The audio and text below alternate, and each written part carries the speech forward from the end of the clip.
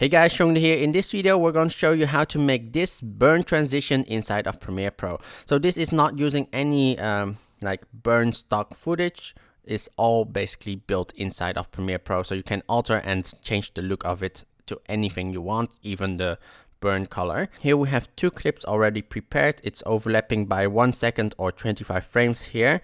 And we're gonna basically cut this clip here first.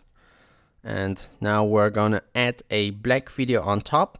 So we have here already one made. So to make a black video, we'll go to the new item icon here, select it, and then choose black video, and then press OK. So drag this black video on top of here, make it as short as the clip under it.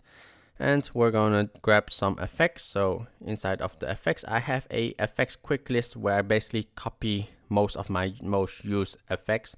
So I have this, these are all the ones that I often use.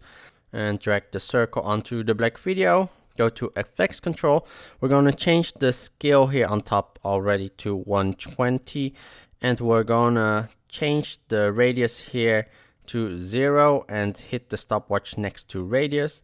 And move this keyframe to the start, and we're gonna move this radius all the way up until it fills the entire screen like this, and move this to the end. I'm gonna right mouse click onto the first keyframe and change it to Bezier. So now when we play this, we have this going on. So quite a not really a transition, but this is what we want to have for now. Go to effects, and we are going to add turbulence displays, and that we add over here. We can actually also do it like this with this wobbly look instead of that overly burnt look, but I personally like the burnt look more. So we go to effects control and then select here. I'm going to change a few parameters here of the turbulent displays. I'm going to change the size to 40 and change the amount to 300 and change the complexity to 10. So now when we look at it, we have this ink-like effect, so ink seeping effect, and that's basically what we want to have for now. And gonna hold down Alt and copy this black video to a layer above it. So I have like an extra copy on top. We're going to hit this eye icon to the bottom black video so we don't see that one. And select the top black video. Now we are going to do some changes here. We're going to change the color here to a yellow. So we have like a bright yellow burn. And we're going to change also at the edge. Change this to thickness and radius. And change the thickness to 3. And now if we look at it, we have that burning edge going on. However, this for me, I feel like it's a little bit too sharp for the look I want. So we're going to go to effects and we're going to drag in Gaussian blur. So now with Gaussian blur added, we change or add 5.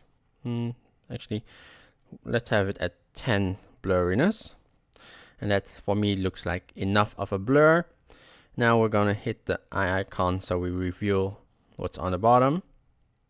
So this already looks like a cool burning effect going on. So now to get that actual transition effect, so go to effects again, and now we are going to drag on traknet key onto the video clip here. Now going to go back to effects control, and at traknet key we're going to hit reverse here and choose the matte, and the matte is on video number 3.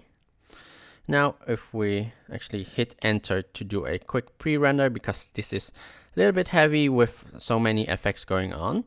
And this is the final result. So we can actually change the color of this.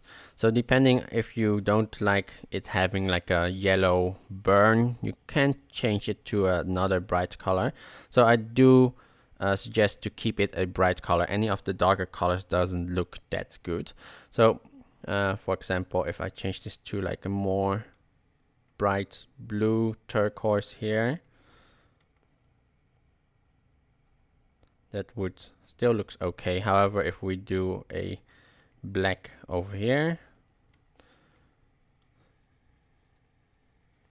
so it doesn't really, it's okay, but it doesn't really look like a burn effect. So because everything was done inside of Premiere Pro without having like a stock burn effect, this makes it possible to do all kinds of alterations to the parameters, so it changes to the style that you want, and actually every time have a different look when you make it.